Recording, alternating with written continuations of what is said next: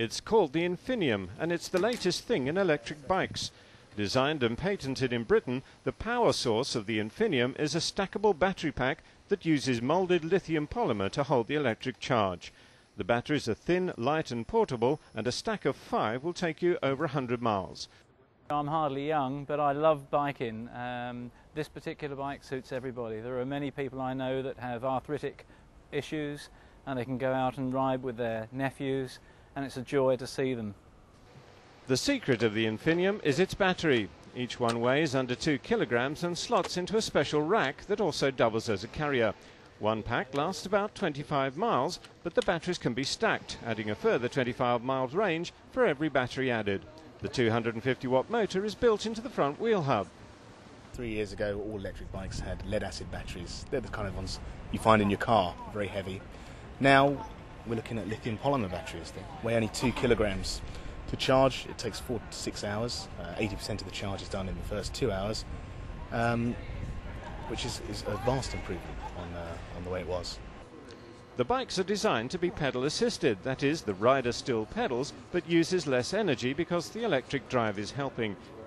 In the UK, road laws mean the top speed is limited to 15 miles an hour. And Power Cycle claims the cost per mile of the energy used to charge the bike is just 0.13 pence. It's a lightweight frame. 20 kilograms is the weight of the bike, including the battery and the motor. It's modular components, so all the components can be detached separately, making serviceability a lot easier. But the big thing about this bike is the batteries.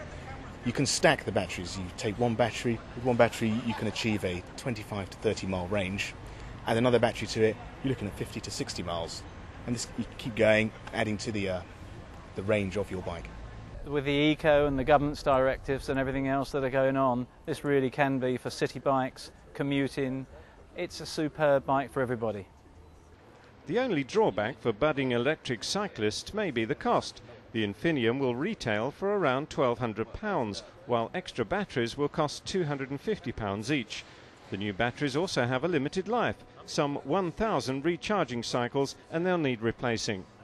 The actual bike frames are made in China, but the technology is homegrown. And despite their expensive price tags, the Power Cycle range has already found a market among Britain's growing number of wealthy but still active senior citizens.